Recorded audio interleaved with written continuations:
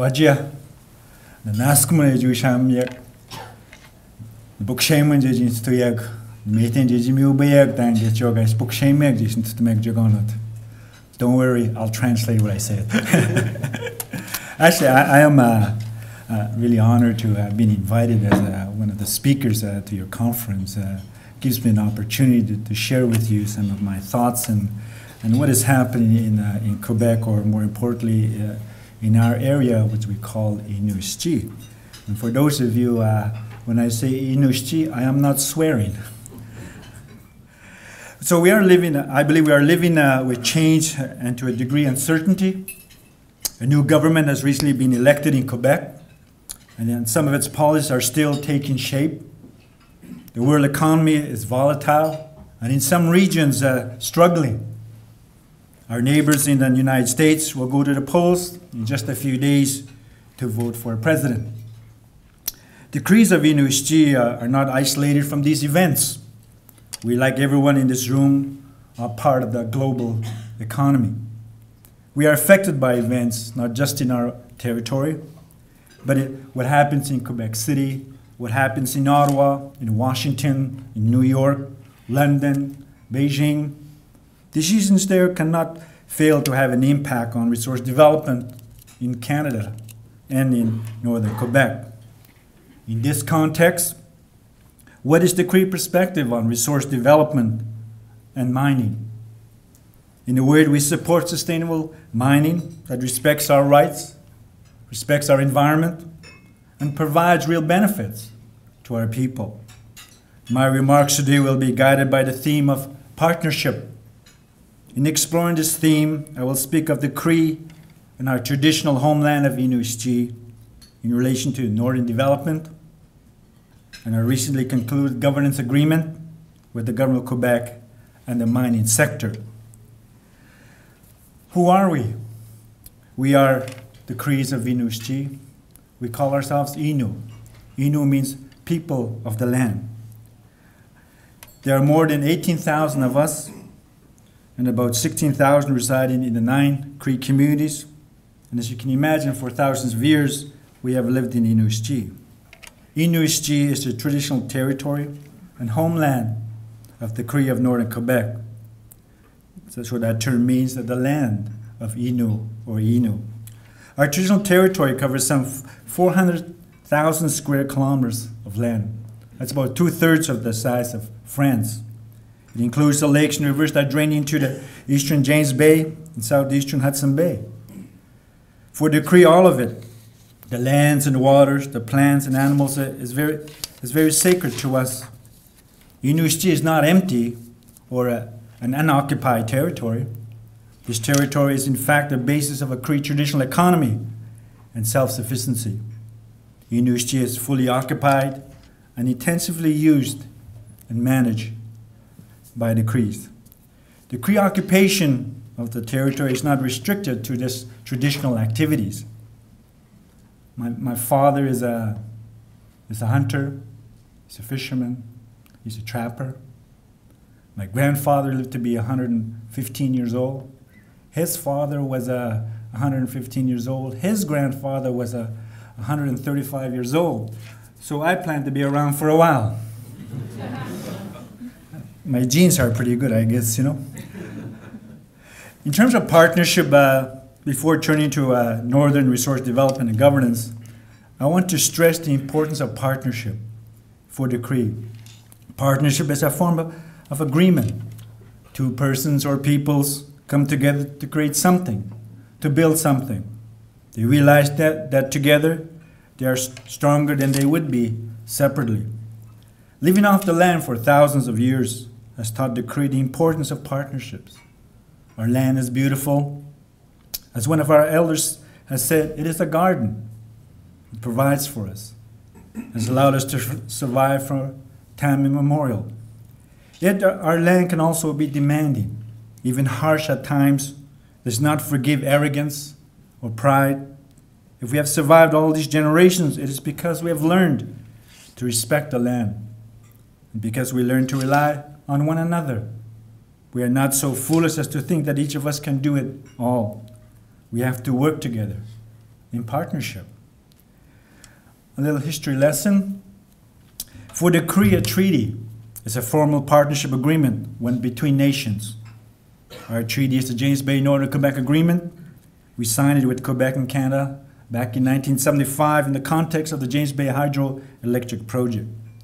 We saw it then, and we still see it as a partnership between Innu and the government to share in the governance and the development of Iiyuuschee. When our treaty was signed more than 35 years ago, it was the first modern treaty in Canada.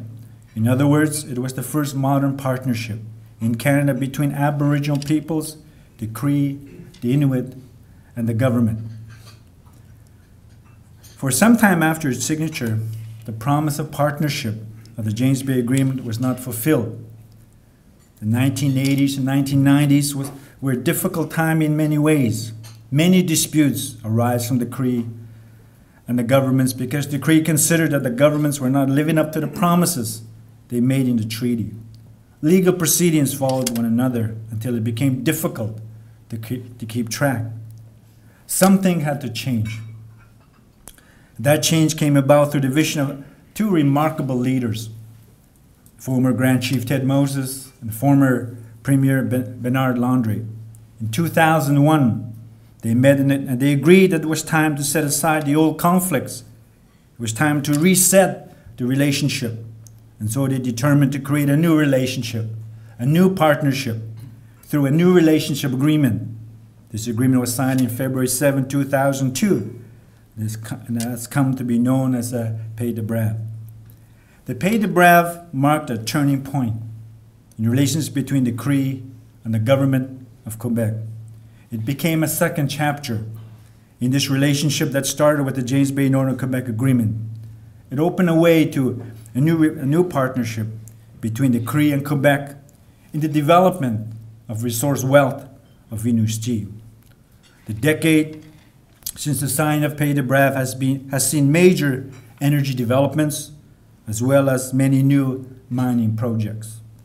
For example, last summer on June 24, I joined former Premier Charest and Terry Vandel, the President of Hydro-Quebec, in the inauguration of the important new East Main 1A hydroelectric project. For the Cree, partnership is not just about business.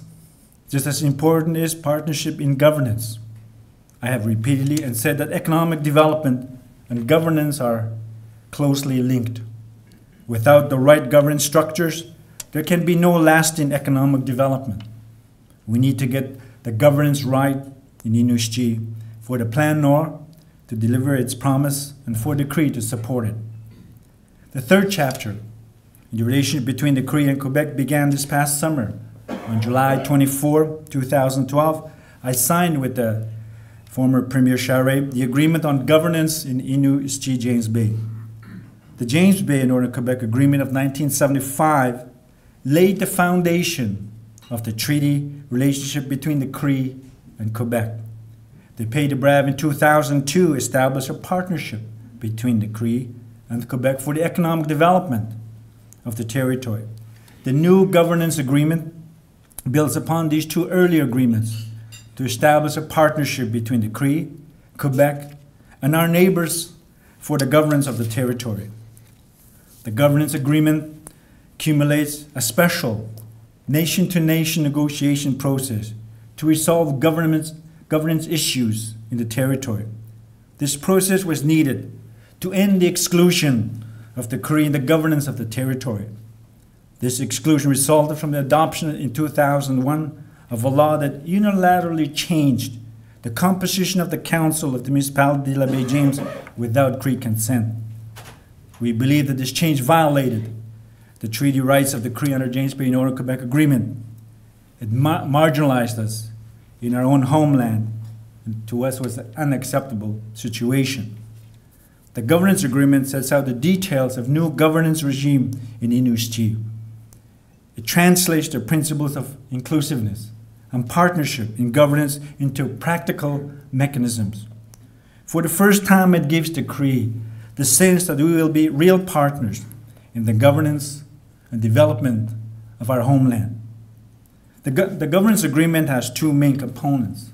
First, it provides for the creation of a new public regional government on what we call Category 3 lands, which form 80% of the territory. The regional government will be composed of representatives of the Cree and our neighbors, the Jameseans, in equal numbers. It will exercise powers of municipal management, economic development, land and resource planning. It will replace the current municipality, de la Baie James. The second main element of the governance agreement provides for greater autonomy on what we call Category 2 lands. These are the lands over which the Crees have exclusive rights of hunting, fishing, and trapping. As provided for under James Bay Northern Quebec Agreement. The governance agreement provides that Cree will exercise powers on Category 2 lands under Quebec laws with respect to such matters as local and regional government, land and resource use, and planning. The exercise of these powers north of the 50th parallel is subject to prior agreement, of course, with the Inuit and Quebec. So the governance agreement signals a new era in governance in the Iiyuuschee James Bay territory, an end to the politics of exclusion and the beginning of politics of inclusion, a new partnership between the Cree and Quebec, and a new partnership with our neighbors in the governance of the territory, a partnership based on mutual respect, fairness, and openness. The new governance agreement will provide the clarity and certainty necessary to support investment in the resource sector and to create prosperity for the Cree and our neighbors in the territory. Some may ask if the new governance agreement affects third parties. I'm glad you asked that question, especially resource companies working in the territory. The answer is that the existing third-party interests on Category 2 lands such as permits, leases, mining claims, timber supply, forest management agreements shall be maintained in accordance with the applicable laws and, of course, as provided for under Section 22, which is the environmental regime under the James Bay Northern Quebec Agreement. I do not think it an exaggeration to call this new governance agreement historic. Time will, of course, and the success of the agreement will depend on what all partners make of it. But for the first time since the James Bay Northern Quebec Agreement, we have a detailed roadmap for a truly inclusive form of governance in the territory. The governance agreement provides a new model governance in Iiyuuschee. It is the first in Canada and perhaps in the world. As former Premier Charest stated in the signing of the governance agreement, and I quote, "We've searched and looked for presidents and have found none. It is a first. There are no presidents. I'm convinced that the leaders of First Nation in Quebec and in Canada will want to look very closely at this agreement today. We would be flattered if they thought that through this agreement and the work we have accomplished together, that there is some source of inspiration of what they may choose as a common path," end of quote. But the test of the governance agreement will be in its implementation. The agreement has many moving parts and will require new structures and processes to be put in place.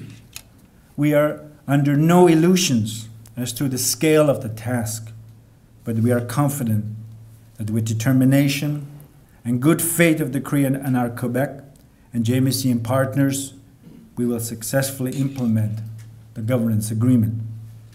We are now beginning the process of the implementation of this governance agreement with the newly elected government of Quebec.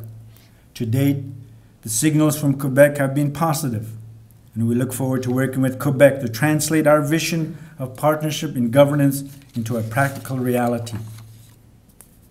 Let's talk about northern development. Let us see how the theme of partnership plays out in the context of the new governance agreement with Quebec and resource development in Iiyuuschee, in particular the mining sector. Over the past several years, development in northern Quebec has been largely framed by the Plan Nord, first announced by the former Premier Charest in September 2008. The new government of Quebec, although somewhat oblivious about the term Plan Nord, has confirmed its intention to proceed with the development of northern Quebec. As a major driver of the Quebec economy, northern resource development cannot be ignored. Anybody who aspires to be a premier of a province cannot say there will be no development of natural resources within their provinces. He wouldn't be voted out because everyone seeks some kind of job opportunities and try to create the economy and try to stimulate the economy. The Cree decided in 2009 to participate in the partner tables that led to the development of the Plan Nord. We established a Cree working group on the Plan Nord. We identified our priorities and expectations with respect to northern development and have shared them with the government. These priorities include social housing, energy, transportation infrastructure, tourism, and protected areas. I don't believe that the government has all the answers, but it'd be nice to give them some projects, make them think it's their project and they support it. In February 2011, we released our Cree vision of Plan Nord, which I invite you to consult at the website of the Grand Council of the Crees, which is at www.gcca.ca. In my introductory comments to the Cree vision of Plan Nord, I stated that the Cree welcome the responsibility, sustainable development of our traditional lands, Iiyuuschee. The Cree want to be real partners in the development of the territory's vast potential, not passive bystanders. The Cree vision of Plan Nord sets out certain principles regarding the Plan Nord and governance. We said that the Plan Nord must respect Cree rights, including those provided for under the James Bay Northern Quebec Agreement, the Treaty, and the Pays de Brave. B, that all development projects stemming from the Plan Nord and situated in Iiyuuschee will not affect the Cree rights and interests. They will therefore require consultation and accommodation of the Cree. C, these projects must provide for meaningful Cree participation and benefits through direct investments, partnerships, contracting, and employment. All development projects stemming from the Plan Nord, or whatever they may call it. I'm sure the Premier of Quebec, Pauline Marois, will refer to northern development that Bernard Landry talked about back in 2000. I'm sure she will. I am positive she will. So that all development projects stemming from the Plan Nord and situated in Iiyuuschee must comply, of course, with the environmental and social protection regimes provided for under the James Bay Northern Quebec Agreement. Proponents must demonstrate that these projects are environmentally and socially acceptable, as well as sustainable in terms of the land, the resources, and the culture, and the identity of the Cree of Iiyuuschee. Our Cree vision of Plan Nord states certain basic Cree expectations with respect to northern development. A, it must facilitate new partnerships between the Cree and Aboriginal and non-Aboriginal entities. B, it must promote wealth creation for the Cree and other residents of Iiyuuschee through direct investments, contracts, and employment. It must accelerate job creation for Cree, especially our Cree youth, through the development of Cree technical, professional, and managerial workforce, and provide a fair share of the well-paid jobs for the Cree. To sum up, the Cree support the sustainable development of the North. We have made and will continue to make efforts to build partnerships with Quebec, with our neighbors in the territory, and the industry for an orderly development of the territory for the benefit of all.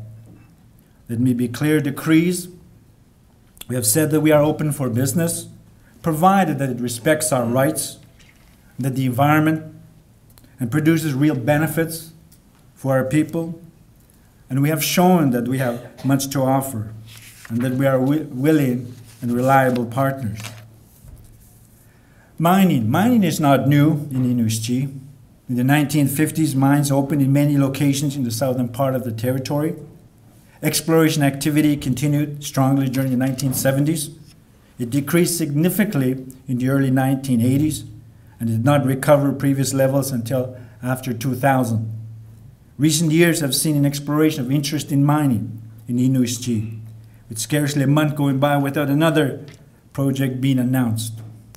The challenge now is to reconcile mining development with the Cree needs for the protection of the environment and our traditional activities, and for a fair share of the economic benefits for our communities. The Crees have long experience in these matters. As early as 1995, the Cree Nation of Mistassini signed an impact benefit agreement with Metal Mining Company, later called Inmet, regarding the Trollus gold mine, and about 125 kilometers north of Chibougamau.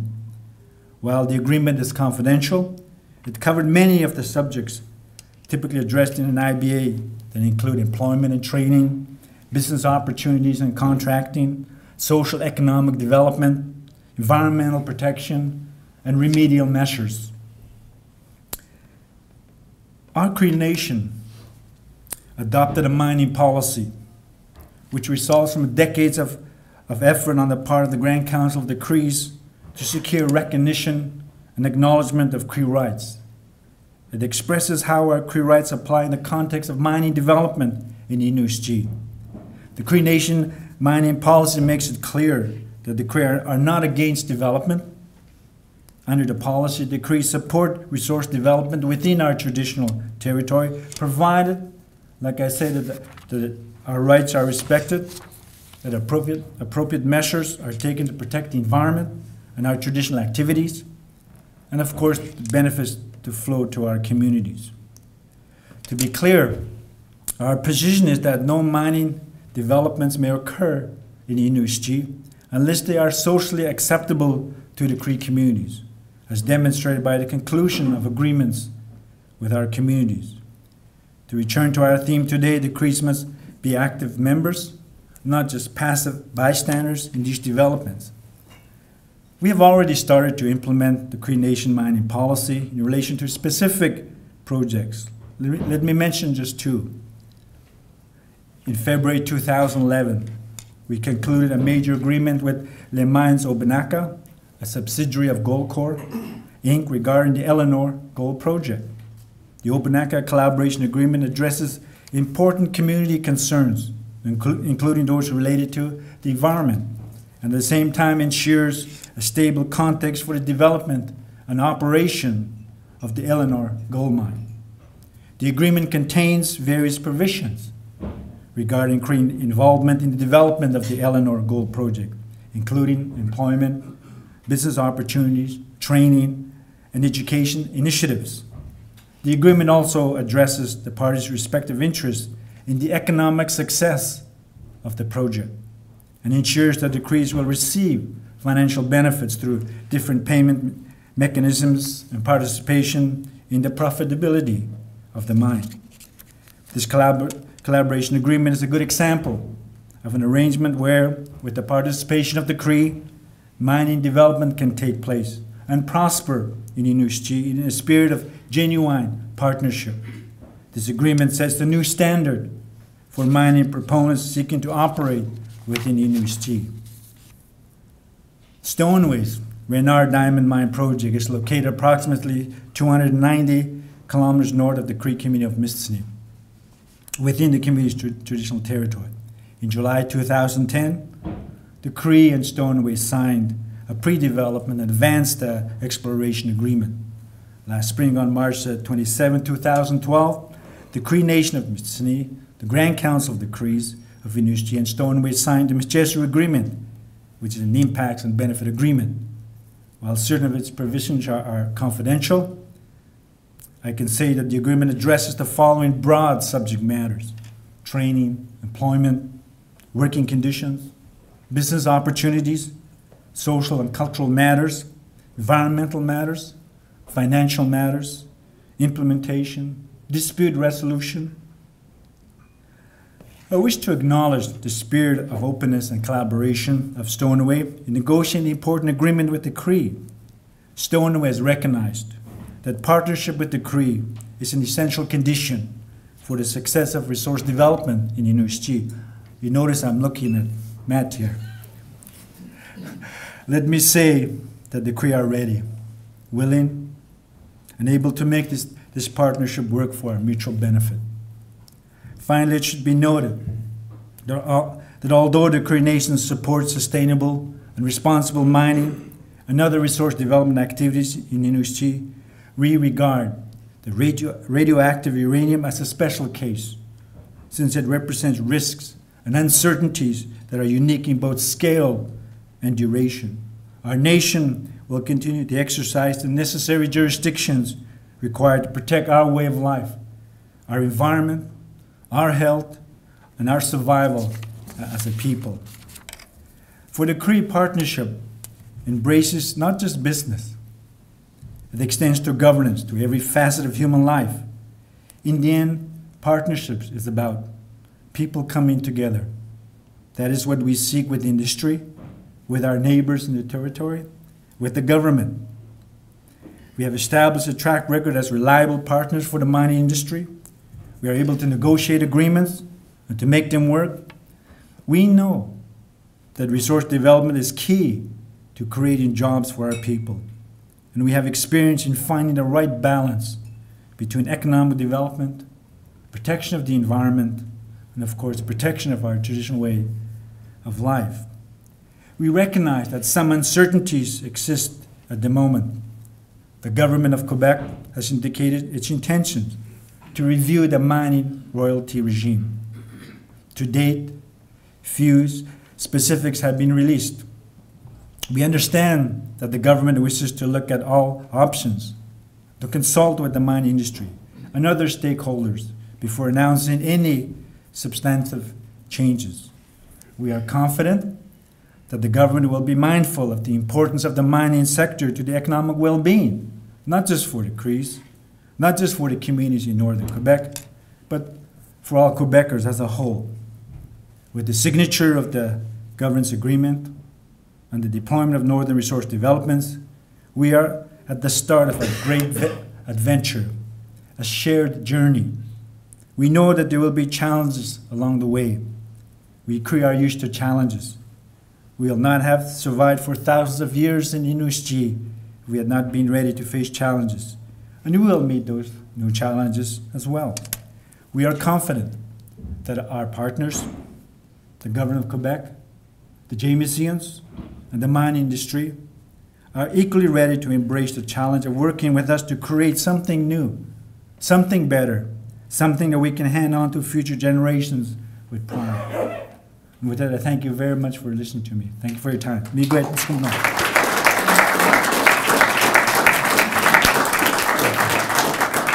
I think Chief Matthew Coon Come is going to have some time for questions now.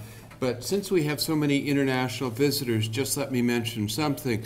The agreements that the Grand Chief discussed go much beyond the mining industry, but the mining industry itself in Canada regards them as a profoundly good example that it wishes would be copied across the country. It creates a level of certainty, and the social, economic, and environmental businesses that keep mining socially acceptable. It was a tremendous job of partnership by the Cree, and I think it could serve as a model globally for what you've achieved.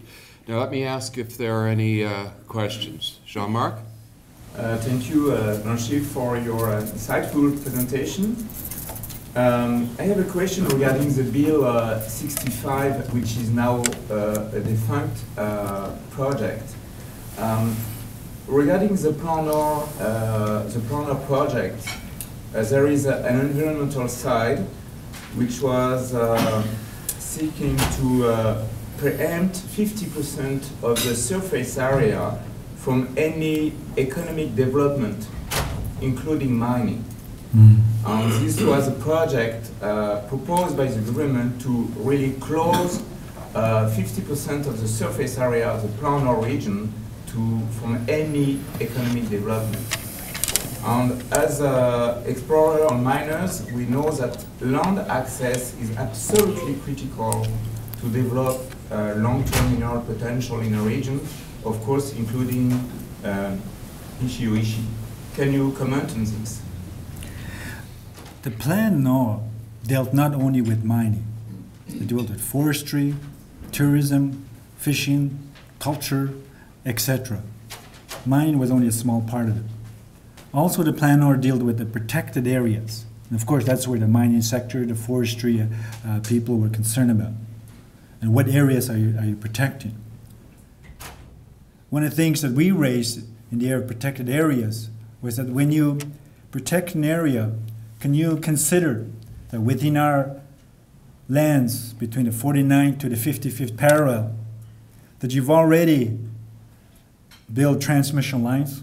There are 14 transmission lines that crisscross Iiyuuschee. Can you also consider the flooded areas? At one time, the government says 11,000 square kilometers of land is underwater. That's already underwater. Can you consider the gravel pits, the airstrips? And we made a list trying to assist the government in coming to the conclusion of protected areas. And we certainly understood, because we're at the same table as the mining sectors.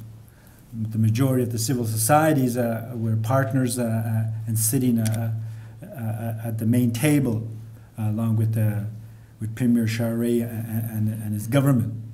In the protected areas, we were concerned about of the previous approach of dealing with Iiyuuschee lands. When an area is already surveyed. I'll give you an example.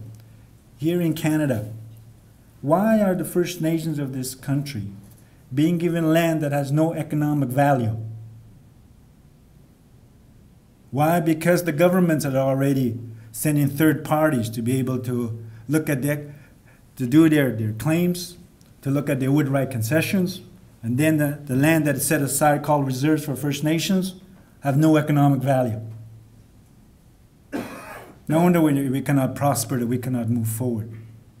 We wanted to take a different approach, be able to identify what we call protected areas, that the cultural areas, the areas that we use in order to survive.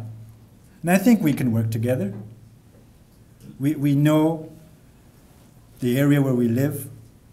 We know where the animal habitats are. We know where the fishing and spawning grounds are. We know where our moose yards are. We know where with the kind of wood that we use for our material culture to make our snowshoes, toboggans, etc. And if you sit down with us, we can tell you, this is the area we're interested. Why don't we have that same opportunity as the mining companies do, where they can show where their mining claims are and be able to seek a solution?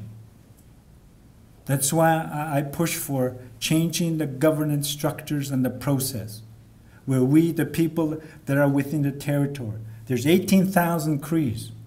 The non-native communities that live south of us are only about 15,000. Certainly democracy dictates that the majority should be involved and that they should have a say in the way development takes place. I don't think anybody would dispute that. So let's just change those structures, create new processes, and be able to work together. I can guarantee you my people will not say, you non-native people, you cannot sit down with us. We didn't do that. That's what they did to us. They excluded us, but we didn't do that. We tell them we're going to be different. We're going to share the land. We're going to create a regional government. We'll sit together. We'll develop a partnership. Let's develop the North for you, for us, and for Quebecers as a whole. I think we have time for a couple more questions. Is there another question here? So I work with an engineering firm that's involved in developing some of these mining projects. And I think if I heard correctly, in the new governance agreement, you referenced that the laws of Quebec apply within the region. Mm-hmm. And I suspect that especially some of the federal laws like fisheries and oceans and some of these also apply? Yes, they do. The short answer, yes, they do. Question back there. Question. How does the Cree, I'm not familiar with the case, and so excuse my ignorance, but how does the Cree, did it have to deal with dissent within the Cree? And if so, how did it deal with it? Is the leadership cohesive enough to ensure that there isn't dissent within the Cree? are the people of Ontario always in unanimity when it comes to any issue. Do not expect that from us. Of course, we try to get the general consensus. We try to provide the information, have an internal debate, and be able to have we always do community consultations. We involve the chief of council. We have youth councils. We have elders councils, and we have public meetings. So I think we have a system in which we can allow our people to be participants, to have a say before we make any decisions as to what our positions will be. I can't resist but say, given the current political situation in Quebec, the puzzle is not going to be who speaks for the Cree. The puzzle is going to be who speaks for Quebec. Do we have another question? Yes, please. Yes, Grand Chief, what's your take on all the regulatory and statutory bills that are in the news nonstop? Navigable Waters Protection Act, Fisheries Act. There seems to be a fast tracking of regulatory approvals underway in this country, and I'm wondering how that might play out on your homeland. Well, when the Harper government trying to amalgamate and try to all the laws and regulations to try to fast track development to make it easier for the proponents to pursue their projects, he created a committee. I was kind of disappointed with that committee because it included everybody else except the First Nations of this community, of this country. When, for example, in our area, we have the Hunting, Fishing, Trapping Coordinating Committee. We have members, Cree and Inuit members there, that have experience with the laws of this country about fisheries and oceans. They're very familiar. We have representatives that sit in COMAX and have developed expertise. These are Aboriginal Cree and Inuit people. And the government didn't even ask us. That's the problem with this government. You exclude certain people. But when you look at development across this country, where is it going to happen? Be realistic. It's going to happen in the north. Who lives in the north? The Dene, the Cree, the Ojibwe, the Innu. I can go on and on. Certainly, it would be wise to invite them to sit at this committee and not exclude them. It would make it a lot easier because then they feel that their views will be considered. They can have an input and be able to have a say in the way the laws of this country are to be drafted. And to be able to remind the government of certain past commitments or present existing laws, like the laws that are provided for under Section 22 of the James Bay Northern Quebec Agreement. And also like the hunting, fishing, trapping regime under Section 24 of the James Bay Northern Quebec Agreement, to be able to remind the government this is what's at stake here. And it would make our life a lot easier, and I think would certainly give some kind of certainty to the investors that want to develop and participate and develop partnerships here in Canada. Last question. Okay. I'm with the World Bank, and we work with a number of governments to help them reform the mining codes and mining regulations. And the new trends in mining codes is to have a clause within the mining code where there's a set aside for the community, the local communities. We have tried to implement those through community development agreement. But one of the constraints we've been facing is the institutional capacity within the community, that even if the government can make money aside from the tax revenues it's received, and these are earmarked for the community, the capacity of the community to implement that, we found that we have to start all over again, building the capacity of the government and the community. What advice would you have for communities in Asia and in Africa that are developing the same framework we have to have an organic development based on resource extraction? Thank you for your question. I've been involved in the development of relationship between our member states and the Indigenous peoples, in drafting of the UN Declaration on the Rights of Indigenous Peoples. And certainly I had the opportunity to meet various Indigenous groups in and around the world. And certainly it is a challenge because some of the Indigenous peoples do not have the treaties, partly because of the governments that are in power of the day. But certainly, this is one of the more difficulties that I have as a leader. It's not within us to be able to declare, this is what we've done. In my society, it's considered as boasting. It's quite a challenge for me. But I can tell you it took us 30 years to be where we are at right now.